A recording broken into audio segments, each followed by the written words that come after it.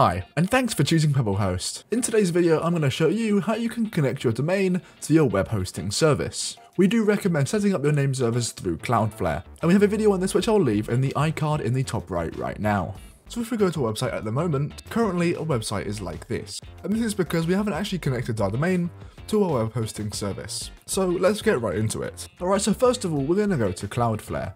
We're then going to click on the domain we're going to use. Once we're here, we're then going to go to DNS on the left. Okay, so first of all, we need to create some DNS records. So go to the DNS management box and click add record. Now the first three records that we're going to make are all A records. Now a quick explanation of an A record is that it maps domains to IPv4 addresses. So first of all, for the name, we're going to actually put in your domain. So for me, that's strangestan.xyz. And then for the IPv4 address, we're going to want to put in 51.89.244.99, and you're actually going to want to copy this for later.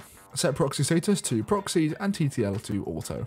Then click save, and that's our first record. Now we need to make another one. Once again, A. For the name, we're going to put www, and for the IPv4 address, we're going to put the same one that we just put. Proxy status still at proxied and TTL at auto. Once again, click save, and now we have one more. And for the name, we're going to put FTP, and then once again for the IPv4 address, we're going to put the same IP.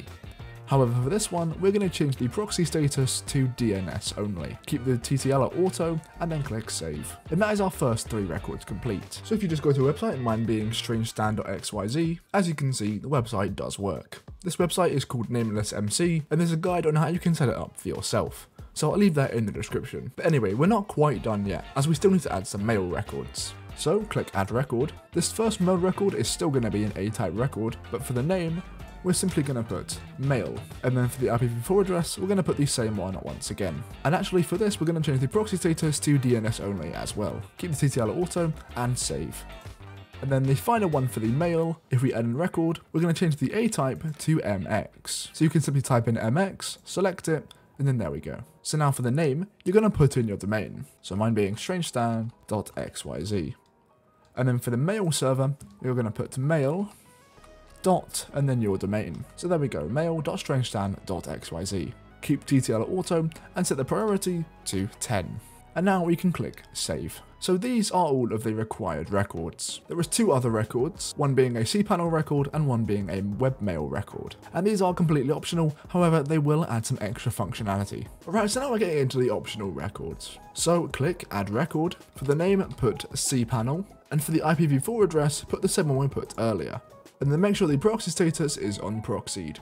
Keep TTL at auto and click save. And now finally, make a new record, make it an A record, put the name to webmail, and the IPv4 address to the IP we copied earlier. Once again, keep proxy status to proxied and TTL to auto, and go ahead and save it. And now you're pretty much done.